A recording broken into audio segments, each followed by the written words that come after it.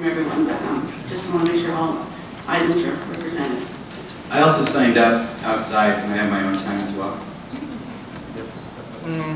Are you Charlie Eaton? Yeah. The clock's ticking. You have 2 minutes.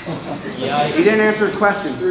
He gets 3 minutes. He signed up for his own time. So my comments are about what it means to be on our side, student side. I'm a graduate student at UC Berkeley, and I'm with the UC Student Workers Union, UAW 2865. We're the 12,000 readers, tutors, teaching assistants, and also many graduate student researchers at UC.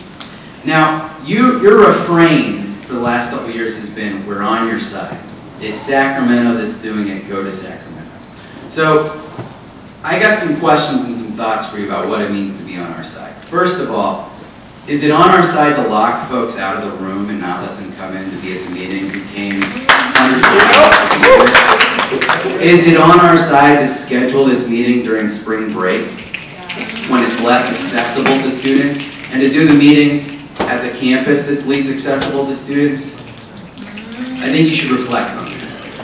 Which side are you on? Another issue about which side you're on, thank you, is we now have this new revenue initiative that's headed for the ballot, largely because of student protest and because of a campaign run by workers and their unions. It would generate up to $9 billion in new revenue for the state of California.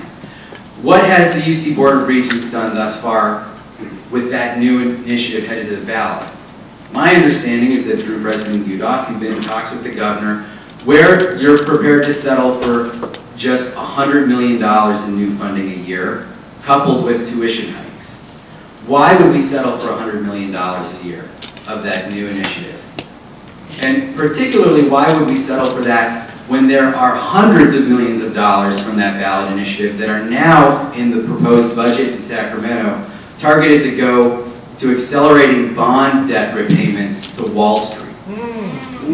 Should we really be using that new revenue for Wall Street or for rolling back tuition increases? If you're really on our side, you'll drop the secret talks with the governor and you'll join us in calling for hundreds of millions of dollars in new funding for UC and in promising that a good amount of that money will be used to roll back tuition hikes. Thank you.